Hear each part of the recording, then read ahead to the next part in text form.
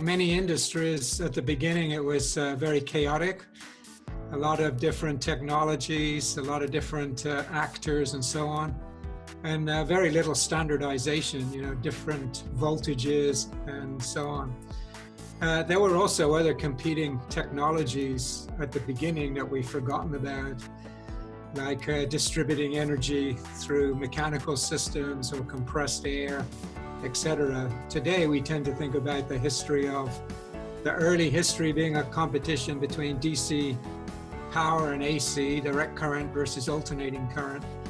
But in fact, there were other thoughts on distributing power as well. Ultimately, AC current won, as everybody probably knows. One of the great aspects of looking back on the early days of the power industry is that there's this great human interest story, the competition between Tesla, who developed AC systems, and Edison, who developed DC systems, which culminated in the current war in the late 1800s. Tesla built the Buffalo project in 1895, where he developed a hydro station near Niagara Falls. And because of the advantages of AC with high voltages, he was able to connect that to the city of Buffalo, which was about 32 kilometers away, which was an unheard of distance in those days. But up until that point, there was lots of skepticism, as I said, cutthroat competition and so on.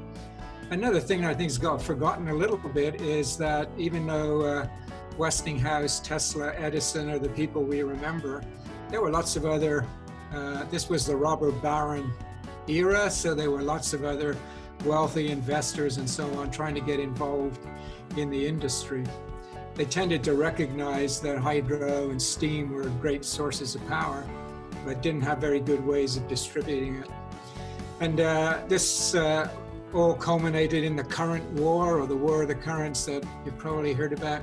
One other thing I should add is, since I'm a microgrids guy, these early isolated systems were not really legitimate microgrids in the way we consider them today, because they were isolated systems. They were not interconnected.